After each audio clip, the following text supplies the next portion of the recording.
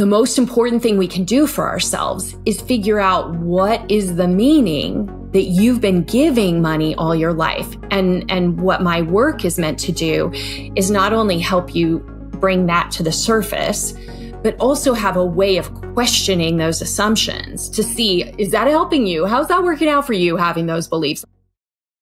Leisa, thank you so much for joining me today. I'm so happy to be here, Artie. Yeah, so you used to be a financial planner. You are the author of The Mindful Millionaire and the host of the Mindful Millionaire podcast. Is there anything you'd like to add for listeners who aren't familiar with your work to know about you? I think another fun thing to check out is my YouTube channel. Lately, some things I've been creating have been taking off. So that'd be another place. Leisa Peterson, Mindful Millionaire on YouTube. Awesome. I've finished reading your book recently. I really enjoyed it. It was a very different take than a lot of financial books I've read. So to start, you go into your personal journey in the book. Maybe you can go into that a little bit to let listeners know how you got on this journey. I mean, you've been in the money business for over 25 years. You left financial planning about 10 years ago. Is that right?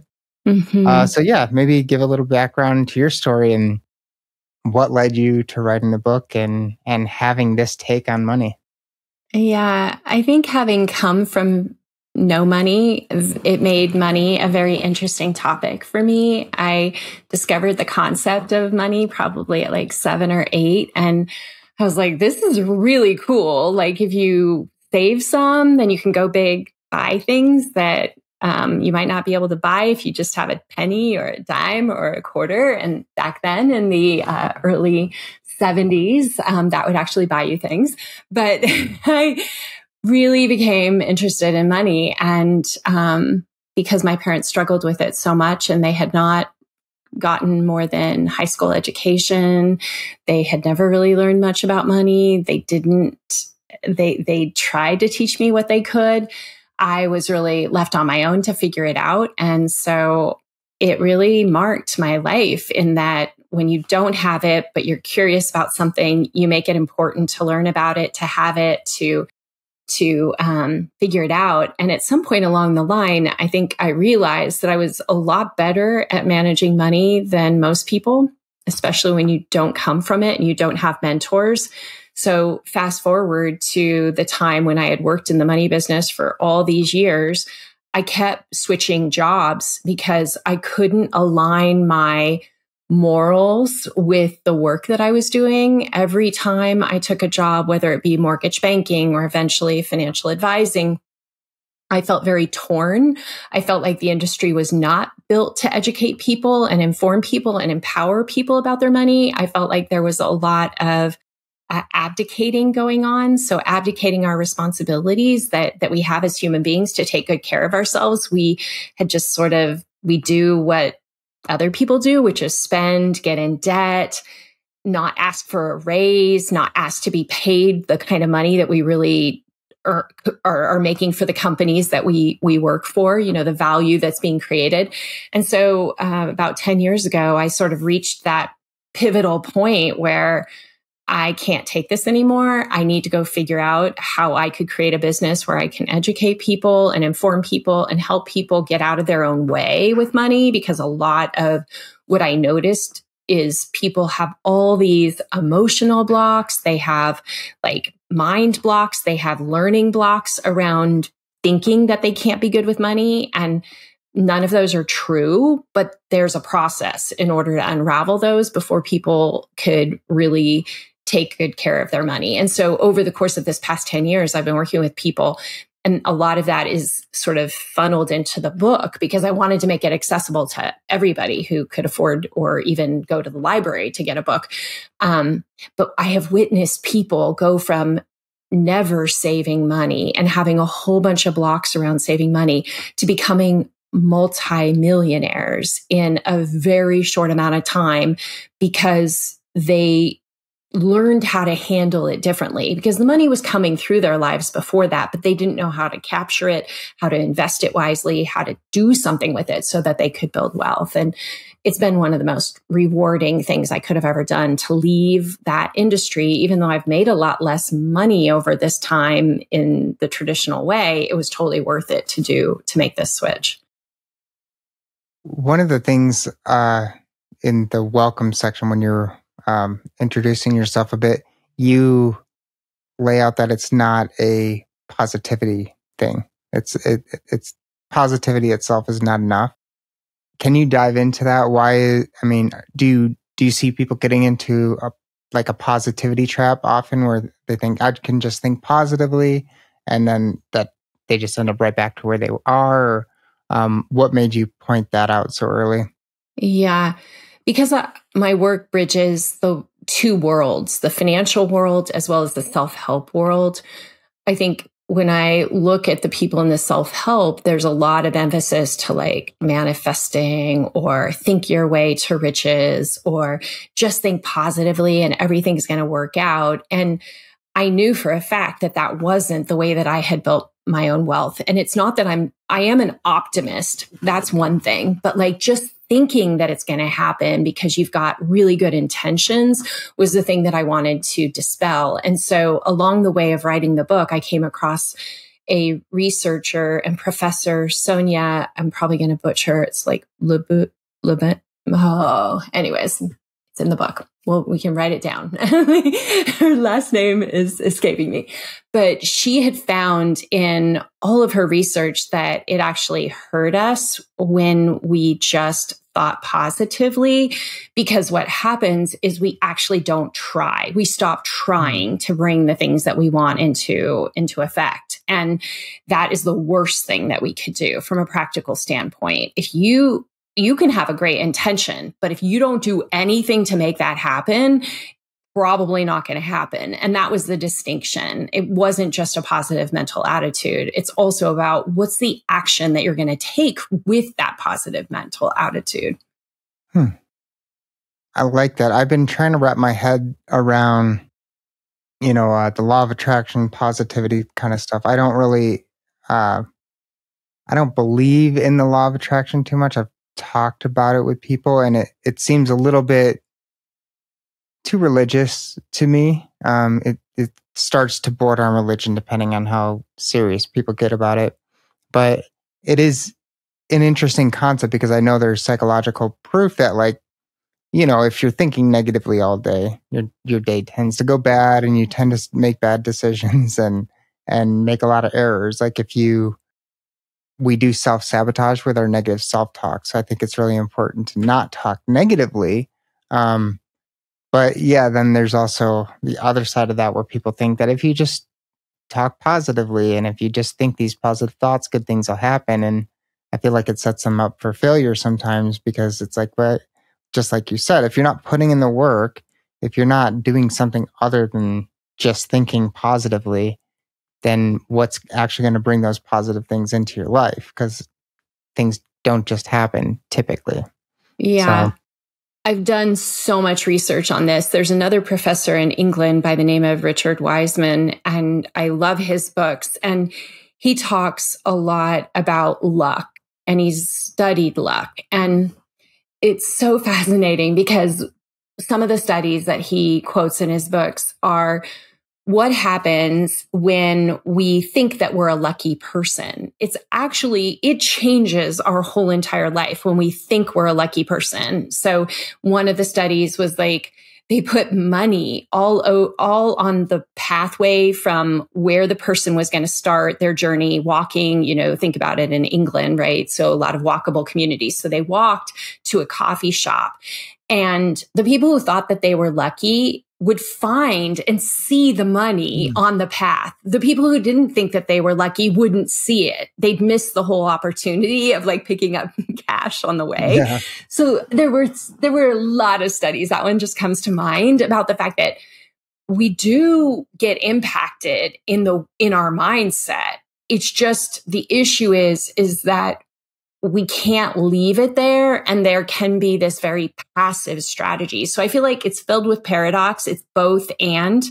You need the positive attitude to be able to uncover the opportunities, but don't just rely on that one thing. You have to, bend down and pick up the money. You've got to look for it. My husband's always looking for things, and he cracks me up because he finds animals and super cool things all the time, because he's like, I'm a lucky person in spotting animals. So he finds them because he's looking for them. Yeah.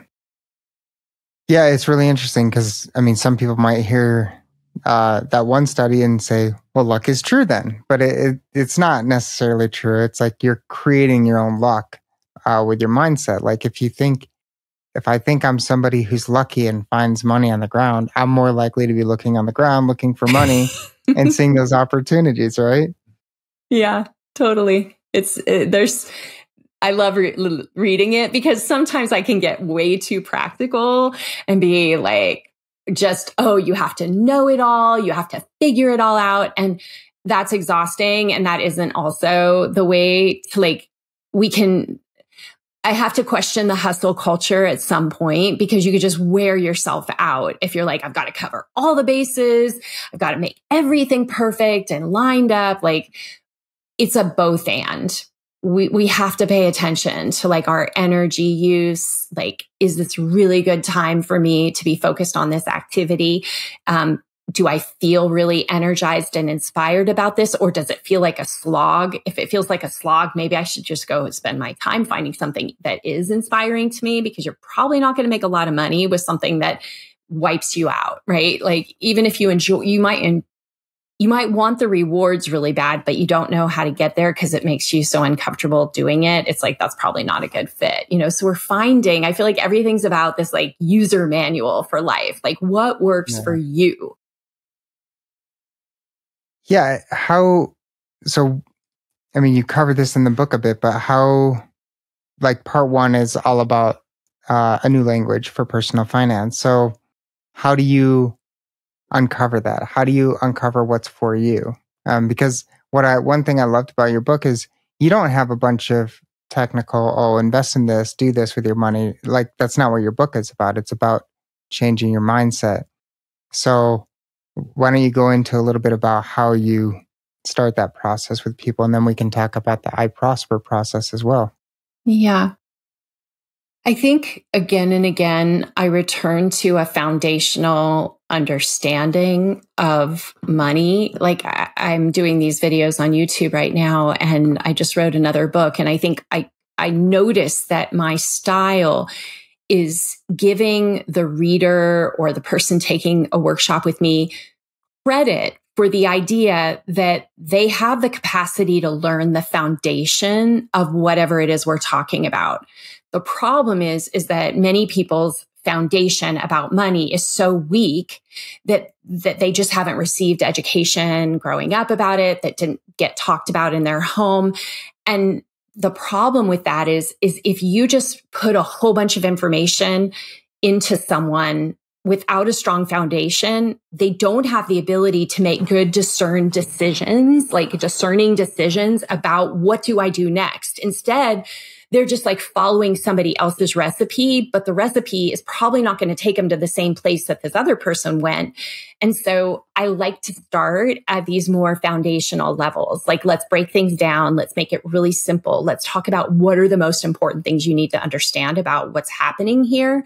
And then empower people to know okay, well, here's how to make good decisions. Here's how to make better decisions about your money, or about, getting out of debt, or how to buy a home. What is the process that you're going to go through to make sure that this makes sense for you? You're going to become more empowered to do that if you have a strong foundation. With that, where does that foundation start? Is it the same for everybody, or does that foundation change from person to person? Because one of the things that comes to mind is, and you talk about people's, their childhood mattering a lot in their financial journey. And one of the things that comes to my mind is you can have two people that come from similar households. And in each household, there was a lack of money, a shortage of money. and basically a scarcity mindset. And you can get two very different behaviors from that. Like one person might spend everything that comes into their pocket because they just figure, well, I don't know how to save money. It's pointless to try to save. I'm not going to be able to save, so I just spend it because it just flies through my hands anyway.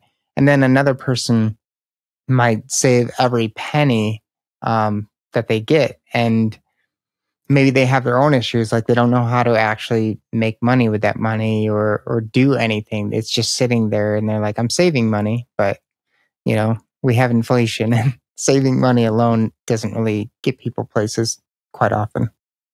Mm-hmm. From my vantage point, it all comes down to what is the meaning? What was the meaning you were giving money when you were growing up? What was the meaning? So even in my family, I totally know exactly what you're talking about. Like my sibling and I have very different experiences about money. And so what I can say is the meaning that I gave to money early in life was, this is security, this is stability, this will bring me happiness. I need to understand it and take control of it. That was the meaning I gave to money from a very young age. Okay, you can feel how strong that is. Like if you're a young mind and those are beliefs you have, for better or for worse, there's a good chance that person's going to have a lot more money than the average person on the planet, because you're going to go out and find it. On the flip side, I can only suspect, but this will be more of a collection of my family and people that I've worked with over the years. Many people give money something like, I don't understand it. It's caused a lot of pain in my life. When I get it, I'm very uncomfortable with it. So I try to get rid of it as fast as possible. It doesn't actually make me feel safe having it. Which seems counterintuitive as a human being that we would do that. But I think a lot of people feel that way about money. And so the life that you build, if you don't feel safe or comfortable with it or in control of it, the other one is, I am a victim to money.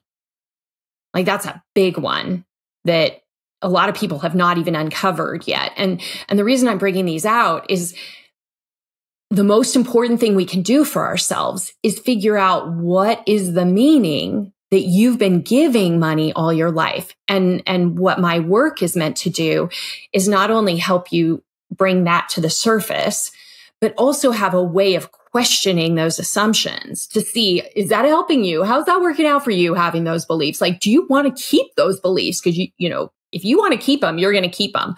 But if you do not want them anymore and you see how destructive or harmful they've been in your path in the past, you're going to take action to changing them. You're going to start questioning the assumptions that you've been making all your life. And to me, that is the biggest foundational change, is now, instead of letting a 7-year-old, because research says that we've got a lot of these ideas about money already built in by the age of 7. So our 7-year-old is actually running the show more than, the 30, 40, 50-year-old is.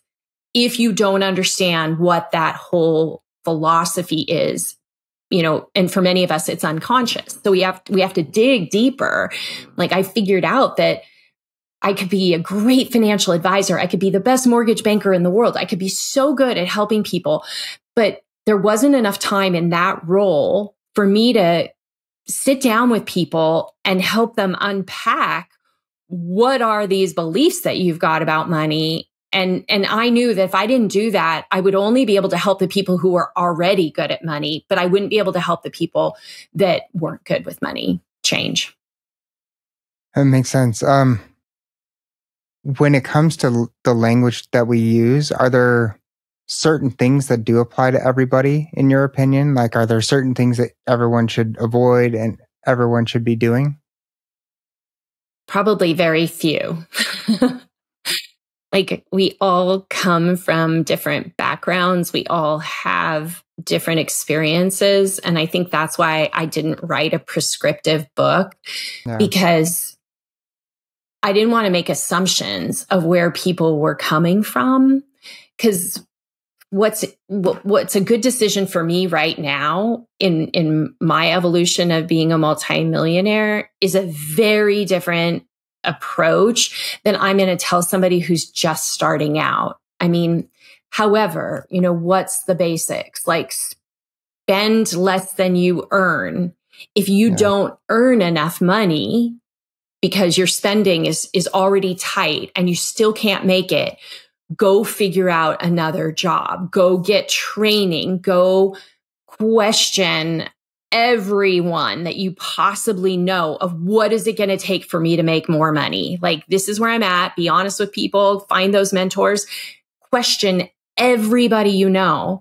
Why is this not coming together? Like, why am I barely making ends meet? Because in our society, that is not an acceptable solution. And you should not be comfortable there. Yeah.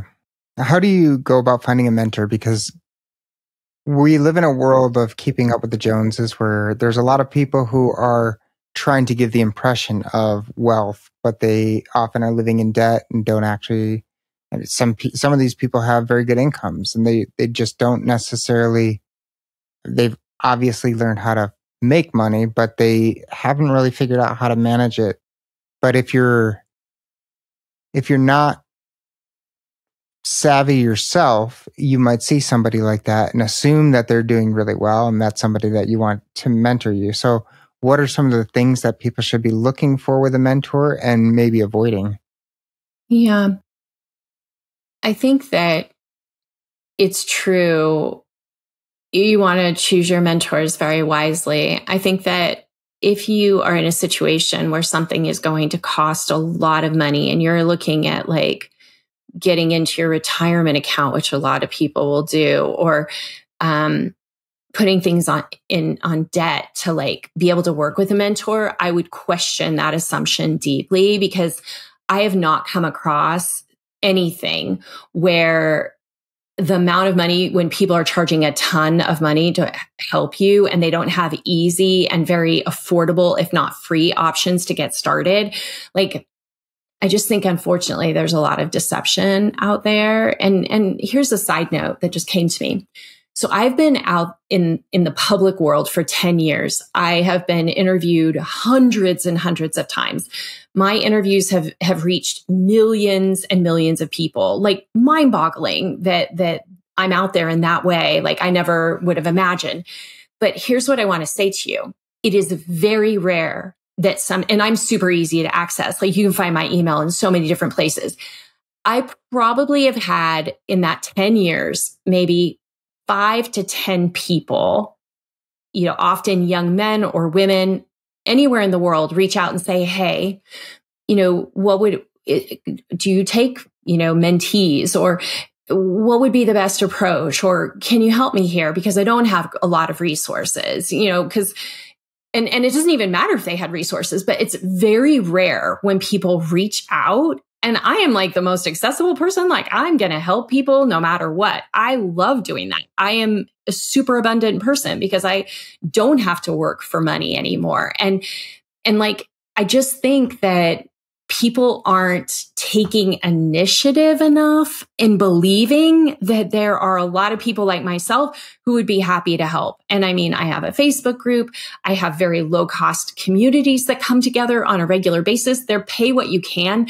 Like, I do everything in my power. And I am shocked at how few people actually take advantage of it. And I don't think I'm alone. I think there's a lot of people that are like me that would help, but nobody asks. Why do you think that is? Like, do you think it's people looking at you and just assuming that you're too busy to have time for their thing? Or is it a lack of confidence, or just fear of rejection? Probably a combination of all of those, right? Yeah. I think that we live in a world now where, social media, I mean, if you I don't have a lot of people on social media compared to like my daughter runs a very successful company. And I think she's, got more than 500,000 people.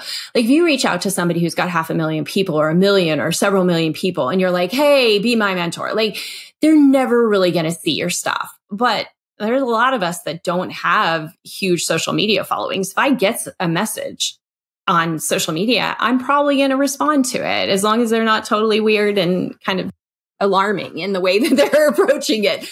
So I think that there's this fascination with fame. There's this thought that if you have more people, then you are smarter or more successful or better. And I mean, I hate to tell you, folks, but like there's a lot of people that have huge followings that are, maybe they're great at that, but they're not great at the stuff that we're talking about here. Like they're still trying to figure it out. They come to me for help with that. So don't just rely on numbers. And if you go to people that have huge numbers, you're probably not going to get through the sea of like activity. And if you read a book and somebody's on Instagram and they don't have millions of followers, like say something, reach out, tell them I enjoyed this book, like see if they respond. Because if they do, then there's maybe an opportunity to say, hey, do you ever have programs, that are affordable? Like ask the questions, take initiative.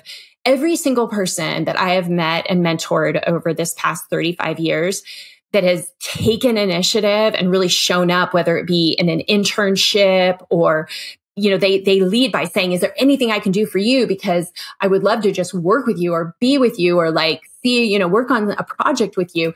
So many of these people have gone on to like own multi-million-dollar companies later in life. Like I'm blown away at just that one step of initiative until they get the answer they want seems to have a lot to do with their ability to build wealth later in life. Yeah. What are your thoughts for creative people that want to make money with creative endeavors, which is difficult? I'm running a podcast. I want to make this into a career. It is difficult. Like these things are not easy. People that want to create art, especially with AI now making another competitor for those people. But people who want to make music, make art, make anything that traditionally doesn't come with a large guarantee of revenue. How do you advise people for managing that path? Mm-hmm. The more creative, endeavor-oriented your work is, the riskier it is, I think, for the most part. So that means only a certain number of them are going to succeed. And I think that because my focus is around money, what I always like to tell my clients is if they're starting a new venture and it's really a passion play, like it's something they're so inspired about, they know that this is what they're supposed to be doing. If they need money, if they need an income, it's a good idea to have that be something on the side so that your need for money doesn't infect the creative endeavor and the things that you're trying to do. I think I really messed up in this when I first started my business. Is I was very focused on, okay, I've got to make money. I went cold turkey. I've got this business.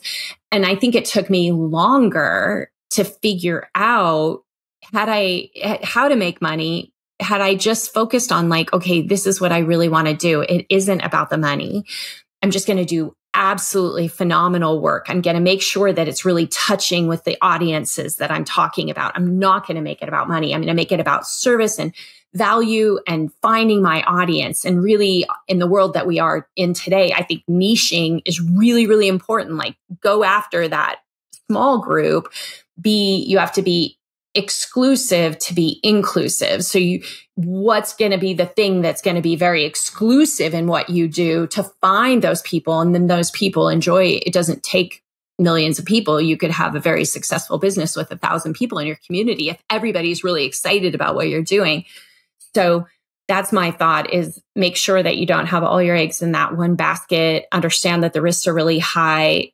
Give yourself a couple years on the new venture and really hone in on like, when do people get really excited? And if they don't, then keep trying, because your job is to find I love this quote by Frederick Buckner, like, where your greatest joy meets the world's greatest needs. And that can take many years to figure out, like, where is that intersection? And you're going to probably try a lot of different things before you find it. Yeah, that makes a lot of sense. One of the things that comes to mind, though, is people might look at that situation and say, well, the prospects of making money in what I want to do are pretty low. And I can make a lot of money in this other career that would give me no satisfaction, but it would leave no time for what I want to do because it would be very, very taxing. How can people find that right balance there? We're like, okay, I need a job. I don't need $200,000 a year. I can live off of $50,000, $60,000 a year and then do what I love versus, going all in just for the money. And maybe burning themselves out and losing their passion a bit. Yeah, no, I think that's a great idea. I think that if you were used to making more money and now you're downsizing to a different career so that you have more time and you have more space, it is probably helpful to note that it often takes some time to make changes if you weren't living really frugally before. Because your lifestyle is going to change. There's going to have to be a lot of changes, perhaps with the people that you hang out with, or conversations about like why you're doing things differently, or with your family, like why can't you afford to buy a plane ticket? Like whatever it is, like you're going to have to be very comfortable in that scrappy role if you're just being able to barely pay your, living expenses, for example. So I think that there's some mindset preparation that we can do of like, hey, it's worth it to me. And these are the sacrifices I'm going to make. Because I think what often, I'm saying this out of experience, people downsize, but they don't change their spending behavior. And then they get into a ton of debt. So now they got this job that's got this time, but they're so stressed out about this growing, looming debt ball, that snowball that they don't know how to deal with. I just truly believe that we are creative beings. And if we have a ton of stress on us, we lose a lot of our creativity from that scarcity mindset. Yeah, I agree with that. Could you dive into what scarcity and abundance are? Because I feel like this is talked about by a lot of people, but it seems like maybe not everybody, but there are a lot of people that don't quite grasp the concepts or distort the concepts. Like I've seen people talk about abundance, but they're basically talking about positivity. They're saying, I just don't worry about it because I figure more is coming. And it's like, it's a little bit deeper than that, and scarcity. I think scarcity is something I only learned about over the last 5 or so years. My girlfriend talks about scarcity mindsets, and I find it useful. I'm like, oh, okay. And she'll point out like, oh, that's scarcity mindset. I'm like, okay, that makes sense. And yeah, I'm just wondering if you can explain for listeners what those two things are and maybe what they're not too. That's a good question. I like to take it to a very high level and then we can kind of dive deeper. So scarcity is when we're consumed with there not being enough of a resource, money in this case, or feeling like we are not enough. Like we don't have that resource. We don't have that education. We don't measure up to other people. So whenever we're consumed by not enoughness, ourselves or some kind of resource, that's scarcity mindset. So we're looking at the world through that lens. And sadly, the research says that we become extremely myopic. We have a really hard time seeing outside of that very narrow way of looking at the world or that situation. And so it's harmful to us because scarcity decisions typically cause more problems. They don't get us out of the challenging situation that we're faced, but it's just a natural response. So we sort of have to train ourselves to be more with this abundant mindset. So the abundant mindset says, I am enough and I have enough. And that is a really hard state. They're both hard statements in a world that's filled with like crazy wealth, with very polished images, right, through the media or social media. Like there are so many things that we could point to and be like, well, okay, this is me in a bathing suit and this is them. Obviously that's not enough. Like I'm making fun of it, but it's very easy to focus on all the not enoughs. And so again, a mindset shift says that if we want an abundant mindset, it's not just going to be because you're telling yourself that. You actually have to believe it. And so to me, it's years and years of inner work to be able to question every assumption as it comes at you and be like, is that true? Am I really not enough here? Like, where does that come from? Is that really how I want to live my life? Or can I see, there I am doing the best possible job I could do in any given moment. And the reason I know that is because that's what happened. It's this very full way of looking at life.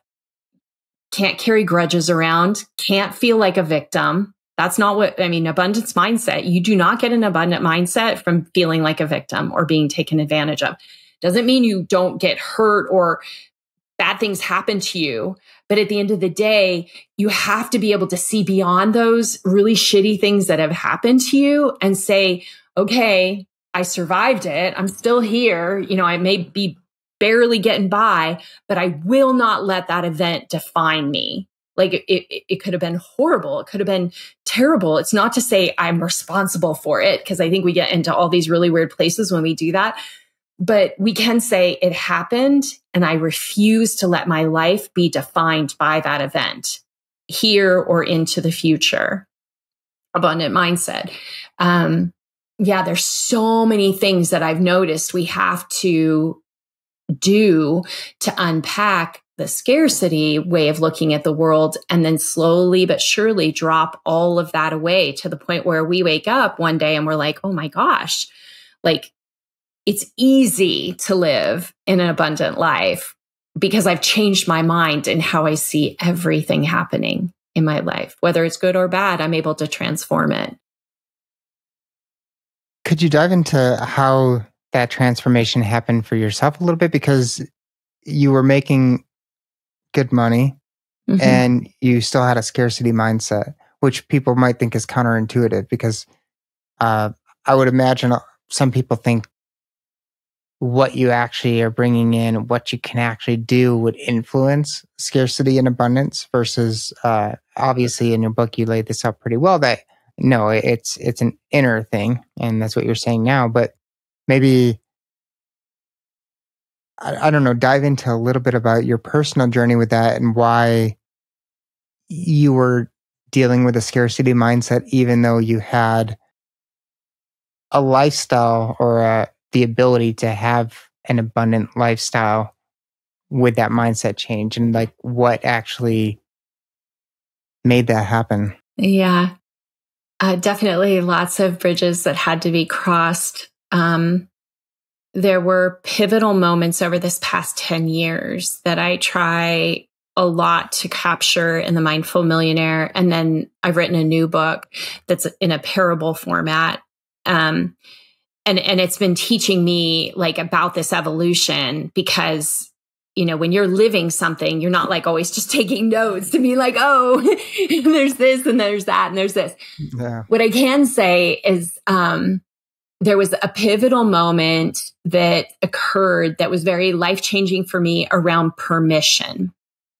And who would have thought that up until that moment, I had never given myself permission to think abundantly or live abundantly. Like it was really like a light switch going on, where in the past, there must have been a part of me that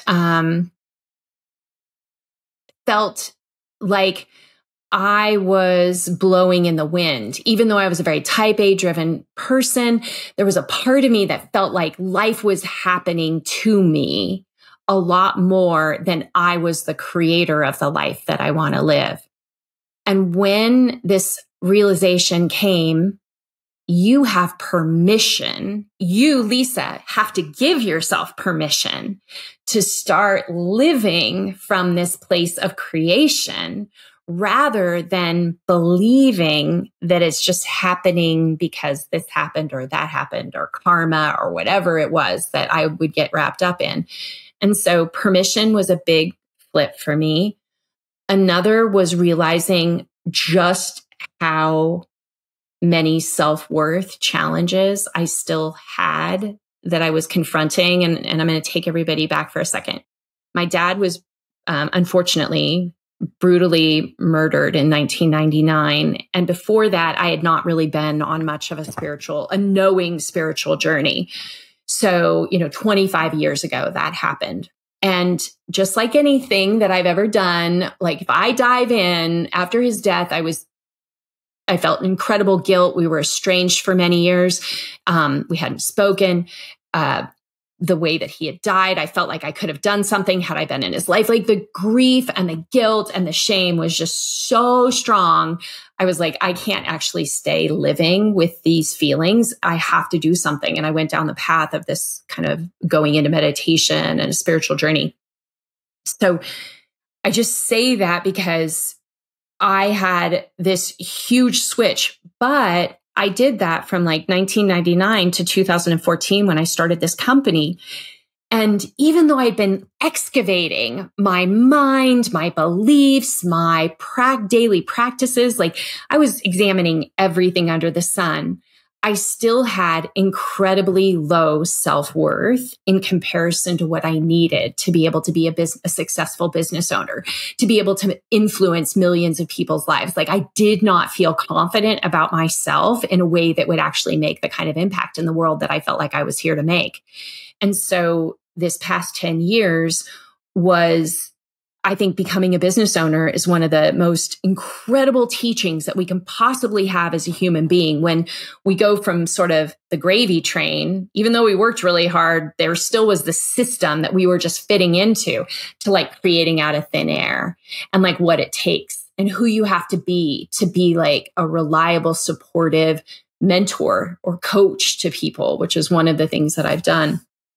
So I'm totally lost my train of thought, but I'm just explaining that there was a lot of transformation that's gone on over this past 25 years to allow me to get to the place where I can change my thoughts, change my beliefs in a matter of minutes. If something appears in my life now and it doesn't help me, I'd be like, ooh, that's dangerous. I understand. I see it coming. And then I'd be like, okay, what's the way that I need to think going forward? And that's what I tried to teach in The Mindful Millionaire and also in this new book. Awesome. I don't have kids, but I have parents. And I think everyone gets to a certain stage in their adult life at sometime, maybe in their 20s, where they realize that their parents were just kids too.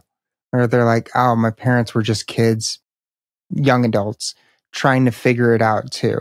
Because I think I don't know if a perfect family relationship exists. I think everyone has some like little weirdness in their family. Like no parent's perfect. They all make mistakes. They're all just trying to figure it out, doing the best that they can, ideally. And even in the best of situations, you're going to have some mistakes that those parents make. How do you, so if a parent picks up your book and they want to start getting better, how do they balance that? Like, okay, I want to understand this stuff and I want my kid to learn this stuff too. How does somebody that is a parent navigate these waters while also trying to set their kids up for the best life possible with the best mindsets? Because if this is a journey that's going to take them for several years at least, how do they make sure that they're not doing more damage than necessary while they're figuring this stuff out? Yeah. What I think is funny is oftentimes people who are on these journeys to sort of unpack and release the things that aren't serving them, you'll hear them talk about like, okay, kids, I know you're going to need therapy. I'll pay for it later. I promise I'm here for you. You know, like they'll make it a joke because there's a humility that goes along with the inner journey that causes you to realize that you're probably making a lot of mistakes and that you've probably made a lot of mistakes up to this point in time. The thing about it, though, is that I think our kids, just like you said, our kids don't expect us to be perfect, not deep inside. That's not what's important to them, that we're perfect. What they do care about is, are we listening? Are we like a good listener? Because if we're a good listener, that means the communication pathway is open both ways. It's not just us as a parent telling our kids everything. I would say my kids, because of my journey and doing all of this work, I'm a really good listener, and my kids know that. And I don't profess to have been the perfect parent in any way, shape, or form, but they do know that the door is always open and that these conversations can happen. My kids are both really, really good with money. But even the other day, my son showed up and we took a different approach. Some parents are like, okay, kids, we're going to teach you all this stuff about money and you're going to remember it. And we're going to, take some of your money and put it in the bank. And you got to give some of your money away. You've got to tithe it. Like, we weren't those parents. I let my kids fail miserably in their attempts to figure it out. And I was always there with a supportive, like, okay, that's upsetting. Like, let's talk about why that was upsetting to you. Like, why you have no money to buy this thing because you just bought everybody at 7-Eleven, sodas last week. Like, let's talk about that. So I would wait for the real life experiences to like happen. But the other day, my son showed up and he's at home for the summer for college. He'll be a sophomore. And he's like, Mom, how could you have never taught me about compounding interest? And he starts saying, if you had invested $1,000 when I was like born, you know how much money I'd have right now? This is how he's thinking. I was like, well, the reason I didn't teach you about that is you never wanted to listen to those conversations when I wanted to have them. I am waiting for you to ask me those questions. So it sounds like you learned pretty well, like you've already got it figured out and you're thinking, why didn't I do all these things for you? But I'm pretty happy. And then that opened up a conversation. And the next thing I know, he was agreeing to read a book that a good friend of mine wrote called The Simple Path to Wealth by J.L. Collins about very basic investing strategies. And he's like, yep, I promise I'll read it. I'm like, I will buy that book for you. Let's get it going on. And I'm sure more conversations are going to happen. But my point would be back to kids and your question. First of all, if you are really crappy with money, they are going to learn your behavior more than anything else. They are not going to listen to what you tell them. So if you do one thing and you try and teach them another, it's probably sending a lot of mixed messages, and maybe it'll work out, but there's a good chance they're going to be more like doing what you did. So my husband and I are pretty good with money. The kids seem to follow in our steps, and then they know that we're available to them and they're open to having the conversations when they're in situations that could be precarious about money. So you got to learn yourself as the parent and then model it for your children. Don't expect them to be great with money if you haven't figured it out. I love that. I really like the lesson or your son coming up to you and asking about the compound interest. Seems like there's a good lesson there because it's like, okay, yeah, if I had done that 20 years ago, you'd have this much money now. Imagine what you can have in 20 years if you do it now. So. Yeah, totally. He's just like all those. He's like, Mom, I want to retire when I'm 40. I'm like, great. I can help you do that. Good to set that goal at 19.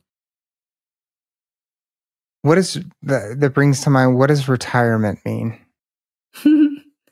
For me? I mean, what should it mean? Because when I think of retirement, I've seen people retire. And one of the things I've found is I think retirement kind of kills people in some regards. I think I think it's great if you can step away and be like, I don't have a need to work, but I feel like everyone should continue working essentially until they die.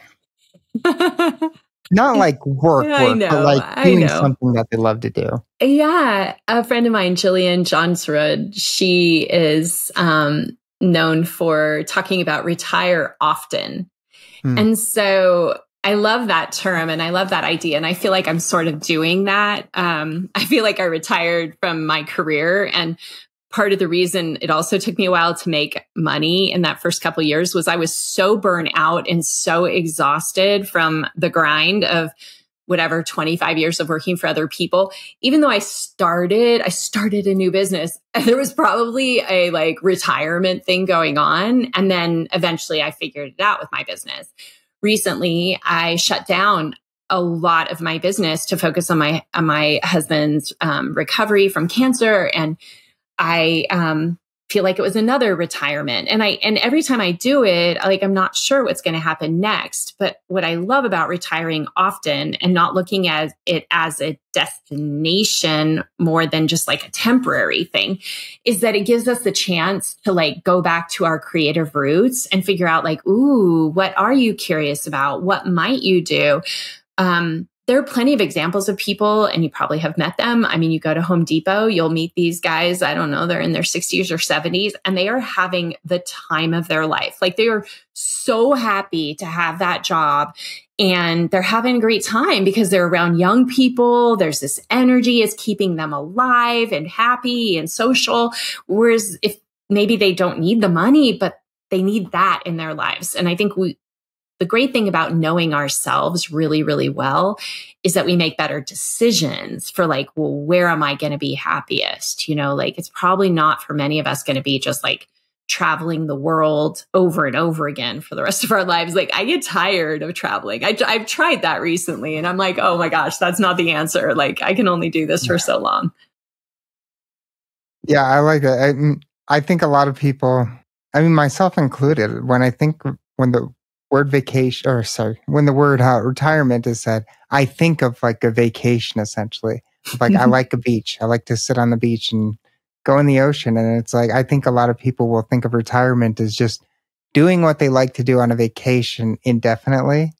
But I think most people haven't thought that through, and that are still stuck on that mindset because it's like, yeah, no, that will be pretty boring pretty fast. Like you could do that for a week. Like a vacation is a vacation. It's a step away from what you want to do regularly. But I don't think that's much of a retirement. I think most people would go insane in that kind of retirement. Yeah. When we did a little retirement in 2015, and we took my son out of 5th grade for the year and we traveled and we were in Hawaii for a while. And it was like on the 3rd week, maybe not even 3 weeks. I don't even think he made it that long. My husband's like, I think I'm going to get a job. And I was like, we're not even here for that long. What are you talking about? And he's like, I'm going crazy. Like he couldn't handle it. I was like, we've only been gone for like a couple of weeks and you want to get a job, you know, like let's unpack that, you know, like Yeah. he had to like retrain his brain to like just enjoy life. He wasn't used to it. It was really funny. He got used to it later though. He did enjoy himself, but it took a while. He had to have some breakdowns to breakthroughs before he could like enjoy himself. Do you think that's is it part of like people like routine, or a lot of people like routine, and like there are things that jobs offer people that we don't always consider until we step away from a job. Like if you're at a job and it's an on-site job, you get some social time with people. You get to talk with people outside of your home, because as much as we love the people in our homes, sometimes it can be like you want to get out and talk to somebody else and like just have a different mindset for a bit, or have some different conversations. And then there's the routine aspect. Like we like to have some kind of like, oh, I can expect this and this that day, you know, that the job routine and like feeling useful and all these things. Yeah. Was it some of that for him? I think that feeling useful, I think that's a really big deal. And keep in mind, my husband's a general contractor. And so even though we were traveling, that year, I could still keep my business going because it was an information oriented business. So I could work and see clients anywhere in the world. He was used to like the hammer, the nail, the building. So he didn't feel useful. And that feeling was really, really uncomfortable for him. And that's the case for a lot of people. I think going back to your comment about people dying in retirement, like a lot faster than they thought that they were healthy. And then all of a sudden, they were like, wait, what happened? It's because they no longer feel useful to society. And I think that's a tragedy. Like I don't think I will ever. I love this business that we're in, because when you're creating information and you have a community, like you can do it until you take your last breath, as long as your mind stays sharp, right? And maybe not even that matters, but I don't think I ever want to like not be useful to a group of people. Yeah, I think that useful aspect is really important. And I agree. I think when you're in an information career, I think it's a little bit easier to just keep going and going. Because I think about this. I'm like, I can do this forever. I think I really could. I might take a step back and do it less frequently and stuff like that over time. But I could see myself interviewing people for a really long time because I'm a reader. I love to read, and like talking to authors is one of my favorite things now. I'm like, this is so cool. I've been a reader my whole life, and now I'm interviewing people after reading their books. It's just a dream come true, honestly. Yeah. So I think it's really important. I think the information careers are really good for that, because you could just kind of do them indefinitely. Like hard labor, a little bit differently. It taxes your body. What do you think for people that, your husband's a general contractor. How do people that are used to physically doing things with their body for their jobs, how do they find something to be useful when they step away from the career that they were doing or a career in general? We're still figuring that one out. Like, I think it's really, really hard. Because, back to when we were talking about that couple year time when you're not really sure if something's going to work, like imagine the thing that you were doing, you can't do it anymore because of the infrastructure or what have you, or your body just won't do it anymore. And then anything you're going to start might have like a couple year window of figuring it out. There's like a lot of risk taking involved. I think that not everybody has that in them. And so we would have to push ourselves. And my husband and I talk about this a lot, like, because he's like, oh, okay, maybe we'll do another fixer, or maybe we'll do another real estate project. And I'm like, we don't really need to do that. Like, there's so many things that you could do. I think this is when, being in partnership, or having, back to the mentors, having people that like can say, hey, you're really, really good at this. Like, this is something you could run with, and be supportive about what that beginning looks like, because the beginning is going to be the hardest part, the inertia of trying something new. But I think that's the joy of life, is pushing yourself, to try these different things. Because information, you think of everyone who retires, like there are probably some things that you are really, really, really good at, and yet you haven't had the time to explore those. And would other people benefit by you sharing about that? And I think that's the cool thing about YouTube, especially for men, is it's like my husband says, pretty much anything you want to do, you could probably find somebody on YouTube who's done it, who can show you. And it's like, well, what could you show other people? I don't know. We'll see. I know not everybody's cut out for it, but I think it's a pretty cool opportunity to keep adding value to others. Yeah, and that's a really good point. We talked about mentorship, kind of the onus being on the person who wants to get mentored, but maybe people who have the ability to mentor people should have their eyes open and watching for people that could use their help too. And if they feel inclined, do something like YouTube or some kind of information thing where they can share that to a wider audience too. Mm-hmm. Yeah. There's also, one of the things my husband and I have been talking about too is like, investing and like learning more. I've always been the person who's managed and invested our money, and diving down the rabbit hole of like dividend stock investing, for example, which is something I love, but I just haven't had the time to like focus on it and learn all the ins and outs and do it. But like, there's so many possibilities, especially in the world of finance, that somebody could start to get really geek out on and learn and actually add value and make money with. Because if you have some money and you can invest it, like, it's just going to take studying and trying and doing things. So I just want to put also that plug in that possibilities are endless. It's just figuring out like what sounds interesting. Yeah, definitely. So what is I Prosper? And you already talked about permission, which is number 6 on that. Can you talk a little bit about how you came up with I Prosper and maybe go through each one? Or so I can list them. So I Prosper: intention, pattern, reclaiming your feelings, opportunity, story, permission, evidence, and reinvent. Is that right? Yeah. No, that's great. I know I don't have them all memorized like I used to. The whole idea of I Prosper is that if you want to reinvent your relationship with money, here's a, can't say simple. Here's a way to do it. Like, keep in mind, when I wrote this book, I had been coaching people for 5 years at the time, and learning about what caused people to change their philosophy and change their approach to money. And I wanted to capture that in a process. So that's what I Prosper is. It's like these steps that you can go through if you're really serious about changing your mindset around money. And so each of these stages, like the intention, right? That begins the process. I for I Prosper. Setting a strong intention of what you want, and then moving into something like pattern. Pattern is all about what's that overarching pattern that's happening in your life with money. What do you keep doing over and over again that's kind of driving you nuts? Like, can you be honest about that pattern?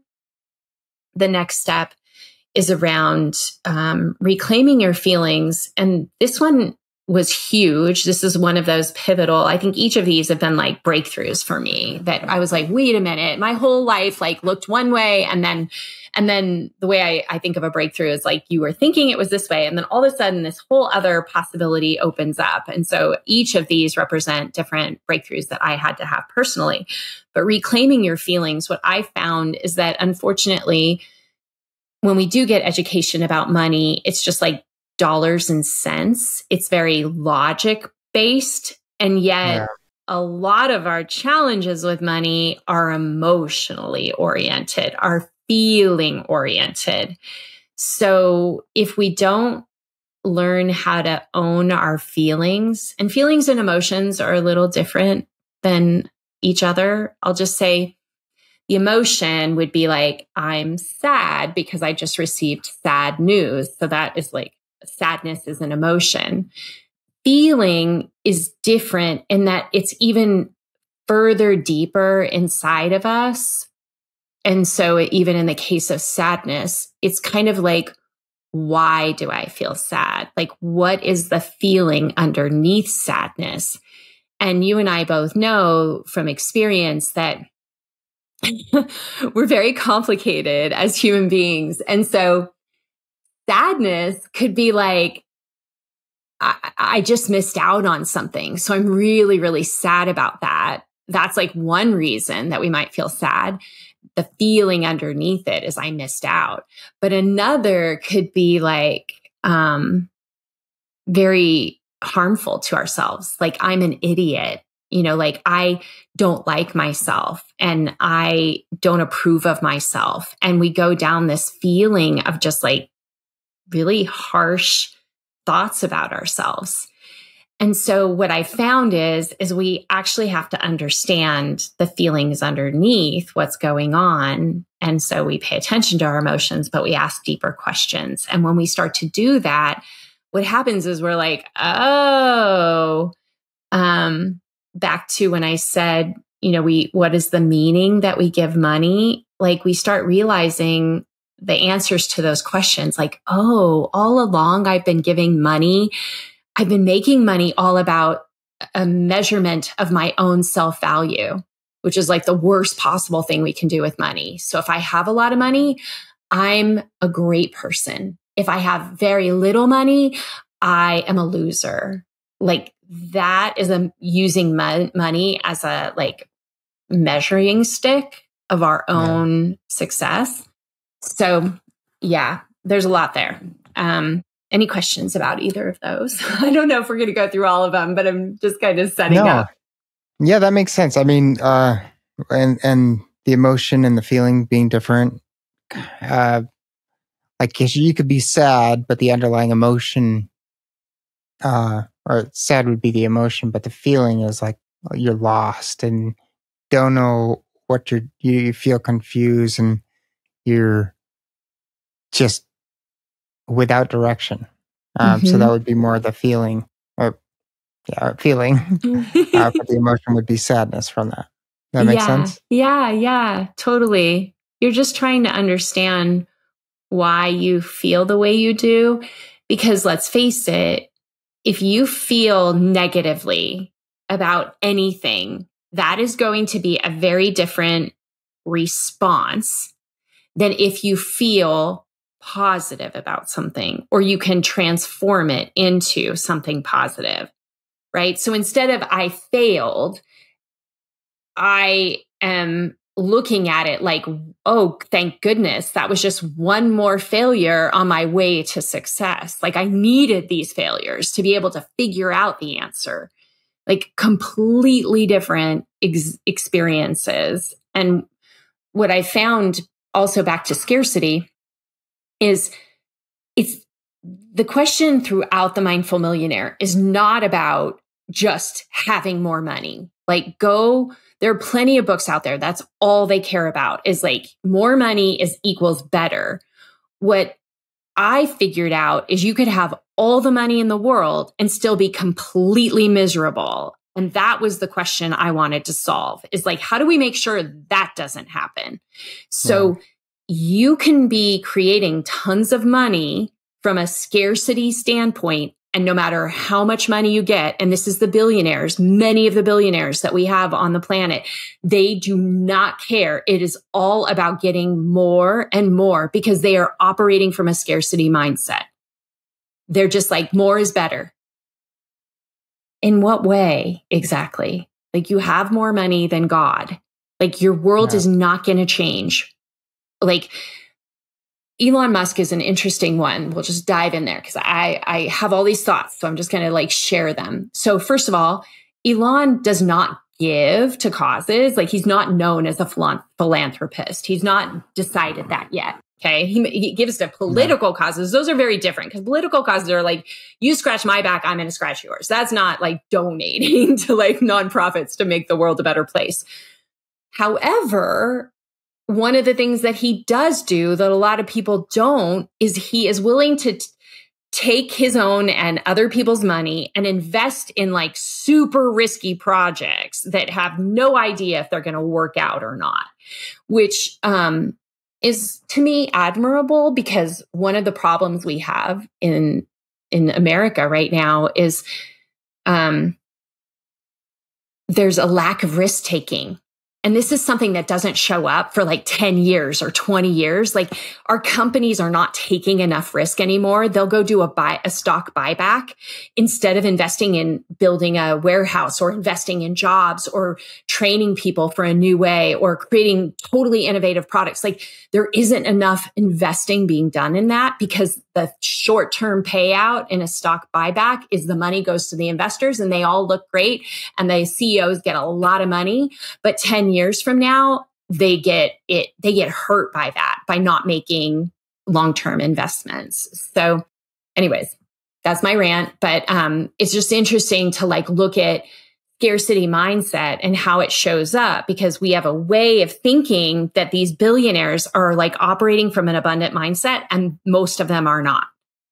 It's a very different way. We can, and so I feel like when we excavate and we look at like, am I creating from a place of scarcity, or am I creating from an abundance mindset? They're going to look very, very different. One is coming from fear of not having enough. One is coming from, there is already enough. I just want to make the world a better place. That makes sense. And the accumulation of assets and wealth indefinitely does seem to conjure up. I've never called it a scarcity mindset, but it seemed like that to me, because it seems like some people it's like, well, what is the point of accumulating more and more wealth? Like, there's nothing more that you're going to be able to do with it. Like you're just, I look at someone like Jeff Bezos and it's like, is he going to benefit from having another $1 billion? No, like there's going to be no change to his life. And No. I agree with what you're saying about risk taking too, because I've been in the corporate world. I know a little bit about what it's like, and I can see things. And in general, I think you're right. I think people, I don't know if it's just the way the market is situated, with the stock market being the priority of all markets. And the most important thing is your stock price at all times. Cause it's like, I think it decentivizes long-term strategy to a large degree. Yeah. I wish the incentive structure was changed on that a bit, but I think we're too attached to it right now. Yeah. More is better. We're based on a system of thinking more is better. I feel like I'm saying something different. I'm saying, could you actually decide when is enough enough? Why does this have to be all about your pride? I mean, one person thinking they're better than everybody else because they have more money. Like, it's funny because rats actually behave that way. Like rats, like go to the, animals will try, like if you've ever found a rat's nest, like they'll go out and collect as much stuff as possible and like stuff it in there, even though they can't use all the food, they can't do anything with it.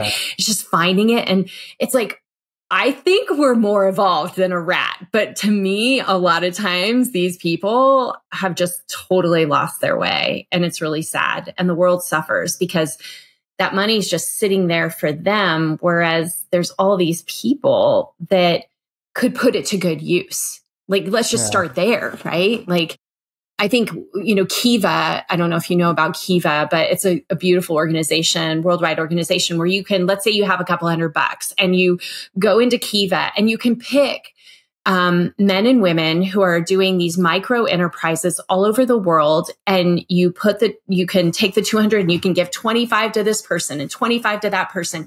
And this person's going to buy like a cow. I mean, it's basic stuff. And then they're going to use that money to like buy the cow, and then they pay the money back. And like, I've never not had money be paid back. And so they want to pay it back because then you can take that money and give it to somebody else.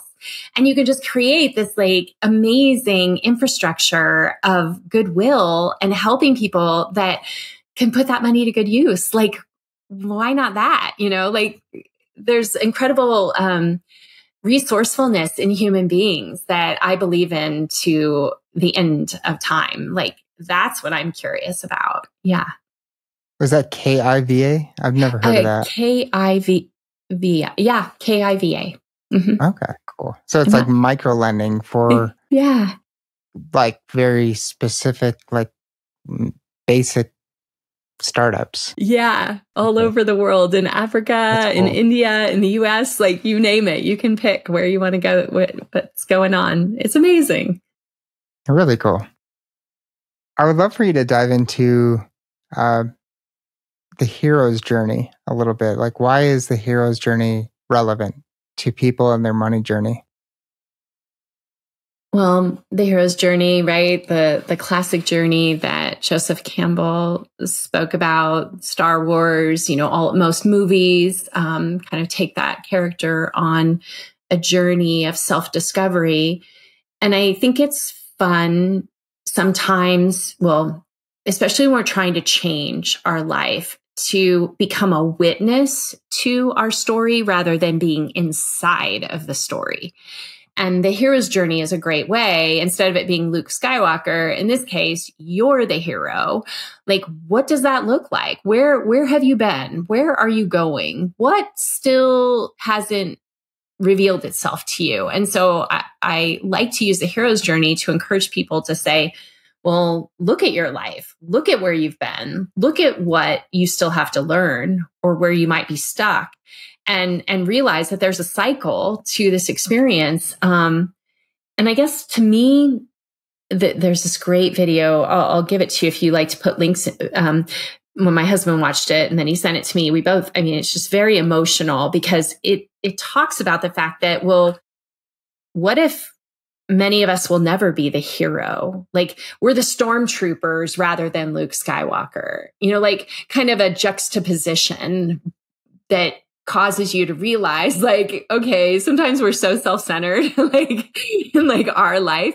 However, the reason it's such an emotional video is I think it encourages each of us to say to ourselves, am I actually creating a hero's journey with my life?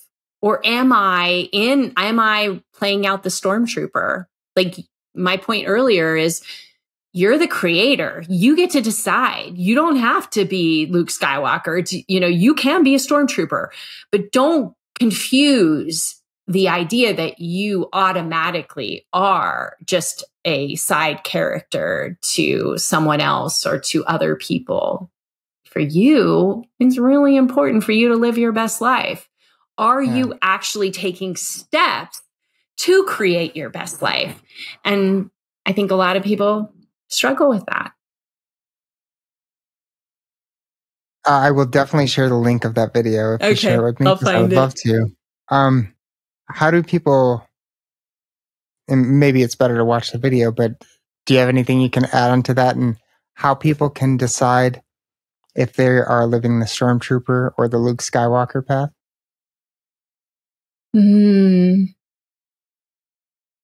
What comes to me is that we have to spend enough time focusing on passion and desire in life.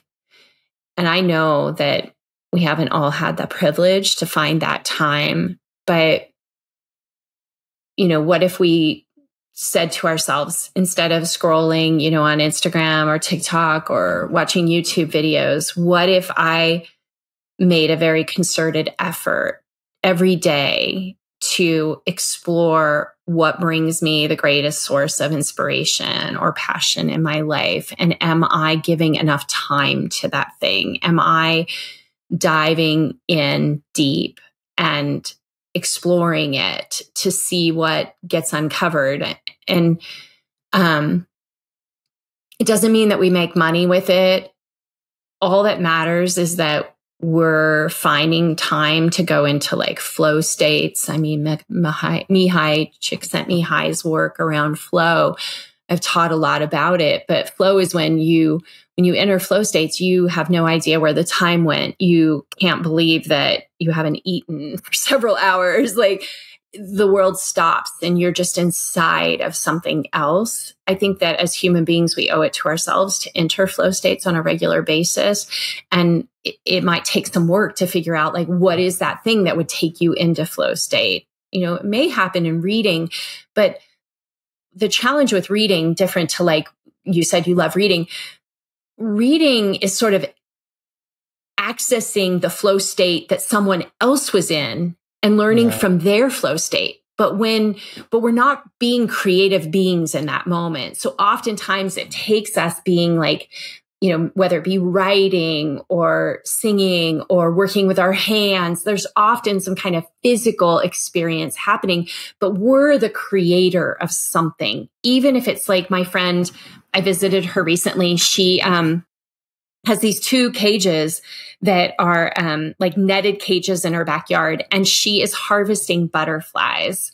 And so she finds the monarch teeny little caterpillars, and she puts them in these like cages, and she brings them the food that they like to eat. And then they, do their little cocoon, and then the butterfly comes out, and then she lets them free. And absolutely sure that she's in flow states whenever she starts to look for the caterpillars, or when she's like bringing the food or moving them and making sure they're safe. Like, we're not talking rocket science, but like, go find that thing that brings you into flow state, because that will help you figure out how to be the star of your own story. Yeah, I can see reading not being a good thing for flow state. I don't think I'd want to be in a flow state for reading, actually, because the times where I've been in flow state, like I've been in flow state creating music before, and I'm not a great music producer or anything like that, but I've created some stuff. I'm like, I can't believe I made that. And it's like, I don't think I could actually redo that logically. I don't think I could go back and like retrace my steps and do that like step by step. But it's like this, you almost, different artists have spoken about it differently. Some people call it like a demon, actually. Like they call it like a, I don't know if, it's not like a demon, like a dark demon, but like a not dark demon taking over and just guiding you through something. Or I feel like I can get that way in interviews sometimes when it's like just really great flow. Obviously, I have to listen and stuff like that. And then creative tasks. I think creative tasks, and that sounds like a creative task for your friend. It's like it's an endeavor of like trying to find these caterpillars and stuff like that. And being in this flow state, it is quite amazing to be in flow state. I've been so on the go lately. I haven't been in it in a while. So that is definitely something I need to get back into more often. Yeah. This is a weird one. It's a recently discovered one, but I'm having a lot of fun with AI. And you wouldn't think that AI would help facilitate flow, but I have found it's just the most amazing. It's kind of like working with another person, but you have control of it, but you can start, it just takes me to these places, and I'm learning so much by engaging with this basically like robot, right? Or this intelligence. And, so I feel like there are places all over the place that we can go into flow states. But my latest one is definitely AI and learning about things. Or like I'll go down a rabbit hole and it will help me process thoughts that I just, Google is helpful when you want to answer questions, but AI can be even better. And like, then you can still go back to Google when you're researching topics and things like that. I'm just like, oh, this is the greatest. Yeah. I'm the same way with AI. I love using it. It's like having somebody to bounce an idea off of, bounce a thought off of, that you never have to worry about them. Like, you don't have to wake them up. Like I run into this all the time where like I'll get in, some of my productivity starts late at night sometimes, and my girlfriend will be asleep. Like, and I will come upstairs and I will have, my mind will just be racing with thoughts. And like, I've woken her up to talk to her, and she gets so annoyed. She's like, can we talk about this in the morning? I'm like, no, actually. But the AI is like that friend or companion that is just always there to bounce ideas off of and just brainstorm with. And you can go in all these different directions. It's like, oh, I'm having this conversation, and oh, that sparks another conversation. And like, I'll have 5 or 6 chats. I have a lot of chats going on at any one given time. Yeah. Craziness. It is crazy. I will say, I'm like, somebody said, it sounds like AI is your like long lost friend. I'm like, I know, I'm kind of pathetic because I don't know what's happening, but it's just like so helpful and doesn't tell me, it doesn't talk back, and I can say anything I want, but yeah. Yeah. It's pretty remarkable. I've learned about chakras over the years, and I find them very interesting.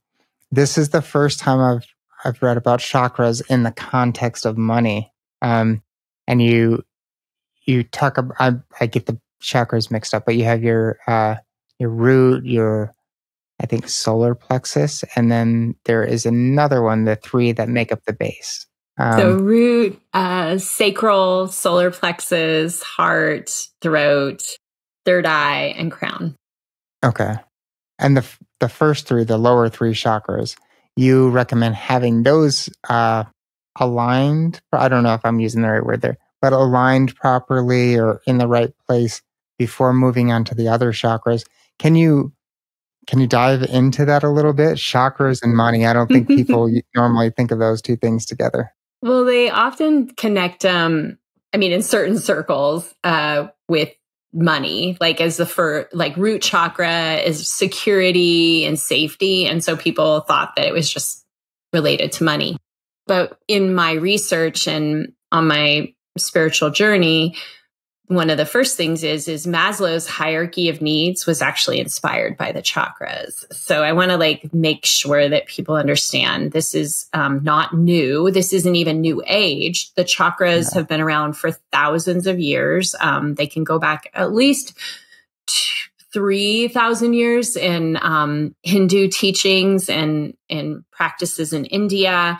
I look at it as like an ancient form of psychology, and it's uncovering the evolution of the human, especially from in the womb till about 27 years of age. So this maturation process. And so the chakras are sort of a way to understand who we are and how what happened in the past is defining our choices and decisions and the way we show up in our lives now. And so I just realized that because so much of our past shows up in our relationship with money, I started using the chakras to teach people about it. So the reason that the lower chakras are so important is those are the very physical manifestations of being a human, like the root chakra, safety, security. Do I have enough money? Do I have a roof over my head? Am I afraid of being, killed at any moment? Like the root chakra is tied into our feelings of safety and security. The sacral chakra is where this thing that we've been talking about, creativity, comes from. So the creation, right? It's in the womb for the man. It's in the sexual organs. Like it's our ability to create. And what happens is funny enough, desire, our challenges around sexuality can actually show up in our ability to feel like a creative person in this life. And when we struggle with money and the creation of money, what I found was when people have been sexually abused, they'll often struggle with these things, or they've been abandoned at a young age, going back to the root chakra, money problems show up for people. This isn't just me, new age. There was studies done by Kaiser many years ago, a huge, almost 20,000 people participated in a study. And they figured out this thing called ACEs. And they figured out that depending on how many adverse situations a child had been exposed to young age in life, for each of those, the more ACEs they had, the more traumatic experiences they had, the more they would struggle with their health, with their money, with their relationships later in life. It's not, it coincides with science. But anyways, the third chakra is in the solar plexus, and it's all about feeling like you are a powerful person in your life. And so what I found is that if you don't feel safe, if you don't feel creative, and you don't feel powerful, you're probably going to be struggling with money. Or if any one of those three things is out of alignment, like you just don't feel capable, it's probably going to show up in your experiences with money. That makes sense. And there's also 7 scarcity patterns. Were those aligned one-to-one with the chakras? Yeah. Okay. So the book is very complicated, and people will kind of be like, whoa, wait a minute. So they'll go back and read the first section of the book after they learn about this, because they're like, oh, I see how this ladder, because I talk about a scarcity way of looking at the world and how it relates to each of the chakras, and then an abundant way of looking at the world and how it relates. So it's something that's like teaching you at many different levels how to change the mindset by just continuously questioning the assumptions about how you think about money and the world around you.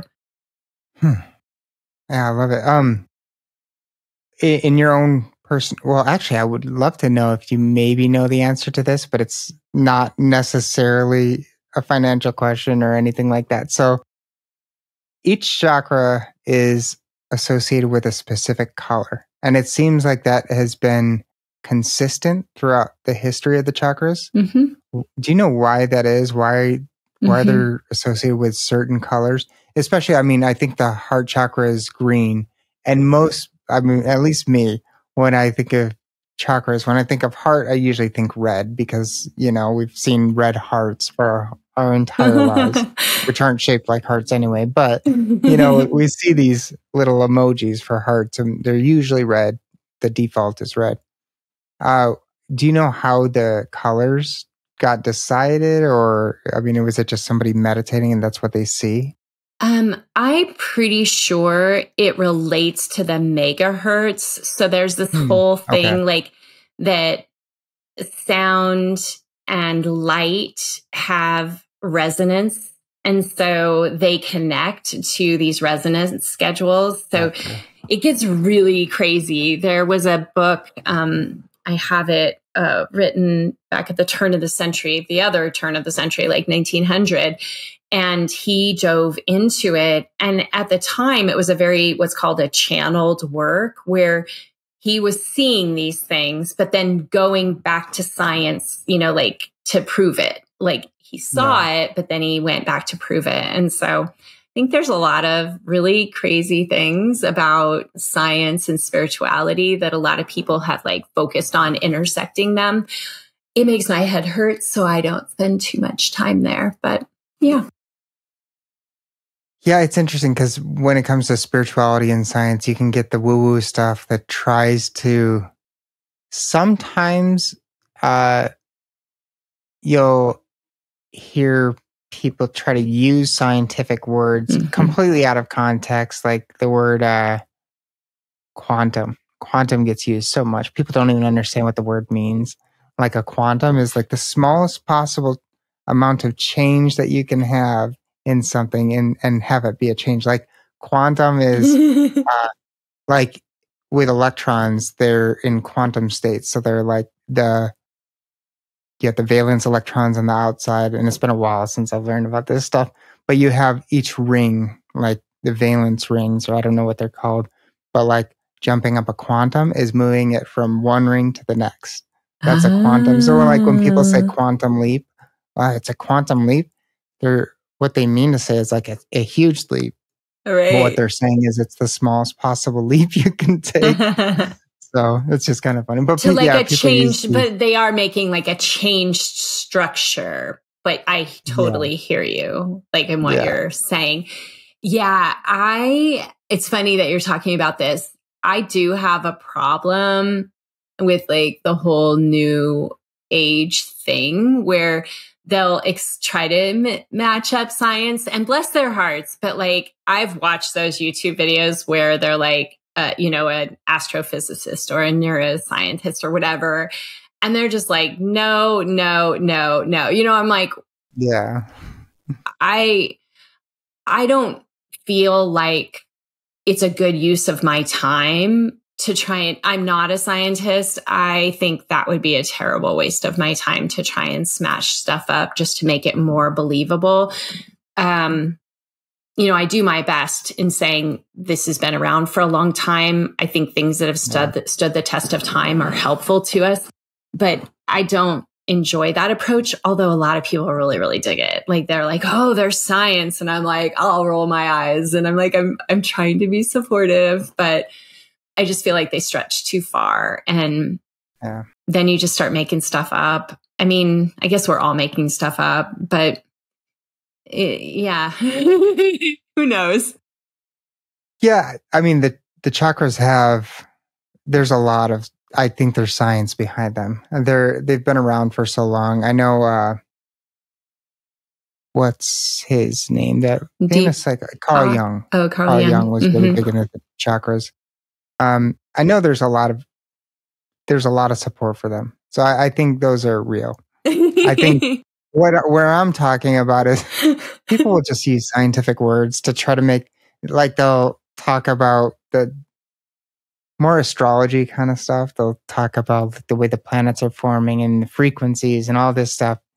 I had somebody send me something like that, and I just wrote a paragraph back to them, like my own little BS thing. I'm like, yeah, well, the planets are aligning and they're coalescing, like just using these different words, and like the quantum states of the planets are different because the frequency of the sun, and I don't know, just using BS words like in nonsensical ways. But I'm like, it makes about as much sense as the paragraph you just sent me.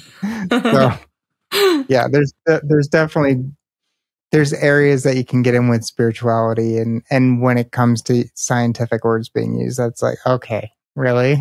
Right. Because science has an authority appeal. So people want to use those words to make it sound like there's more to what they're saying than there actually is sometimes. Yeah.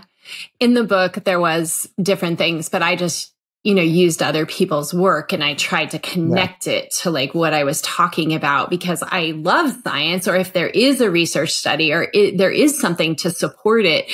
But really funny story on that. Just one of my mentors was like, well, if you want me to read your book, you better have a lot of citations of like, research and things to support it. And so I went back after you said this, and I'm like, oh. And so I started doing research about what I had written about.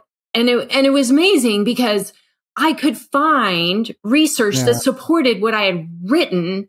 And I was like, well, that was easy, because I didn't even know there was research. It was just a hunch. It was like based on 25 years of working with people and their money that I thought that this is the way it was. And then I was able to back it up with science, even though it started the other way around. So I was like, truth is stranger than fiction, or like it's amazing, actually.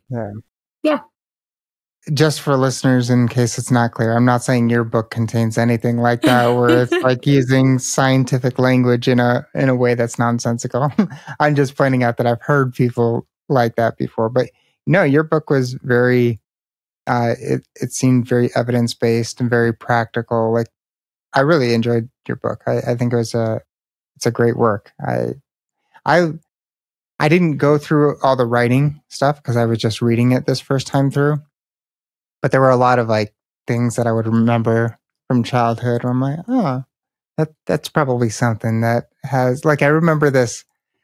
I don't know where this fits in personally, but I remember when I lived in Illinois, I had a basketball court, like a driveway with a basketball hoop on it.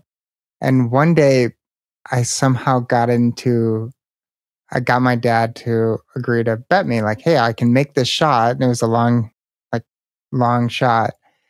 And I bet him $1 and I missed. And then he let me keep double or nothing the bet.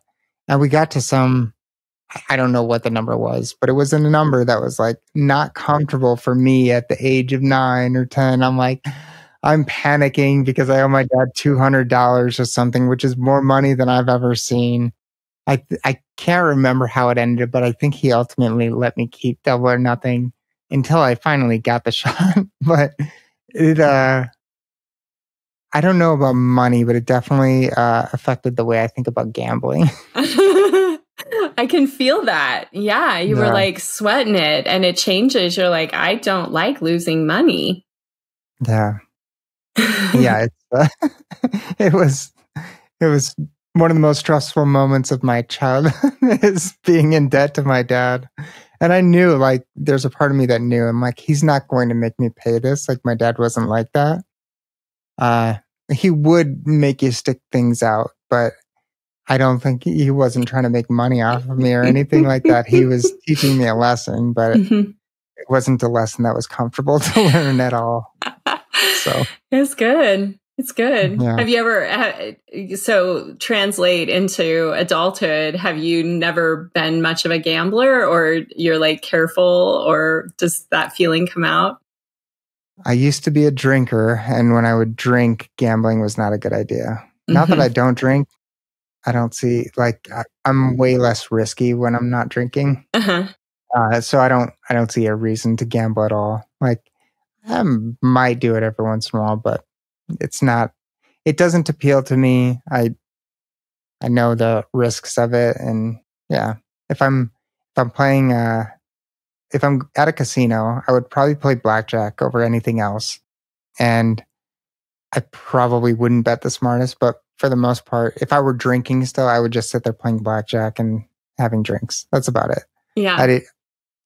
I've gotten in situations where I make bigger bets and lose, and I'm like, I shouldn't have done that. And it was at a time when I didn't have money to do that. So yeah, I guess I didn't learn everything with that childhood mistake. Well, I mean, but it is interesting because you notice that alcohol has a different impact, and alcohol, what is it, reduces that part of us that would stop us from doing something, right? The inhibitor. But what's interesting for me is I'm thinking about gambling. My parents loved gambling, right? So they already struggled financially when I was growing up, but they loved gambling, and they would make a point of it. And we would spend a lot of time, like we would go to Reno or Carson City, or maybe not Vegas, because that was further. I'm from Northern California. We would go and they loved it. And what's funny about my relationship with gambling now is that I equate it to fun and like the dopamine hits that you get. So, a couple years ago, and I mean, I'm not much of a gambler, like I know, but what I will do is I'm like, I'm here for my dopamine fix. And like, I look at it as this experience. So even if I'm sitting at like a slot machine, whatever, it's the feeling. The meaning I give gambling is fun and pleasure and enjoyment. And so I don't have any interest actually in winning money. Like that would be a benefit that would be awesome, but it's not why I gamble. It's for the experience of the dopamine and the fun and the enjoyment. Isn't that weird? But I think it has to do with like my parents, and they would make such a big deal about how much fun it was and how much they enjoyed it that I gave it that meaning. Yeah, I know people that like casinos and they can spend time there. I don't understand that. It doesn't make sense to me, but I can have fun doing it. But I'm like, I can't have fun for hours doing this. I'm like, I want to go outside. Yeah. And my husband hates it. And so he's just like, so I never do it because he hates it. And so he doesn't have the same meaning as I have about it. Yeah. Well, Lisa, it's been awesome talking to you today. I'd love to ask people about books that have influenced them. So I know you have your book, but your two books, but I'm wondering if you have any books that you recommend people aside from those. And you feel free to talk about your books here too, but just any books that, or podcasts, anything that has been really influential and helpful in your life. Okay. A couple books that I really enjoyed. Number one, a book called The Goal. And it is a parable, interesting enough. And I read it about 10 years ago. And it's a powerful book to me because, first of all, it taught me the power of having a real life story exploring a nonfiction topic. The Goal is about productivity and the like just in time manufacturing process, but it's teaching a concept. And I just love the way that they were able to communicate kind of complicated topics in a book that is sold like 10, 20 million copies. So it's a really cool book. Another one I'm looking at right now is by one of my mentors, Laura Day. It's called Practical Intuition. And it's not like a great book. It's just really cool. Her work has been incredibly fascinating to me. She is a professional intuitive. You know, she kind of goes beyond what you would think is possible, but she's taught me how to use my intuitive abilities more and more. I've always been a really intuitive person. And And I really like that book. Another book that I just read, which is very interesting. We're going to go Christian, which is funny because I've never read a Christian book. This book called The Shack, another parable, sold like more than 25 million copies. Oh, wow. And again, the power of storytelling, it questions all the assumptions that we think from a Christian standpoint. I mean, I don't necessarily consider myself like, I believe in God, I believe in Jesus, but I don't know if I'd be Christian.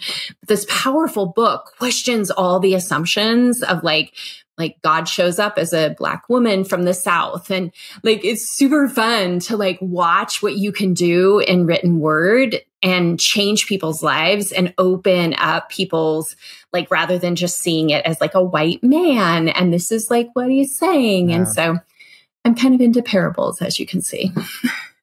I love it.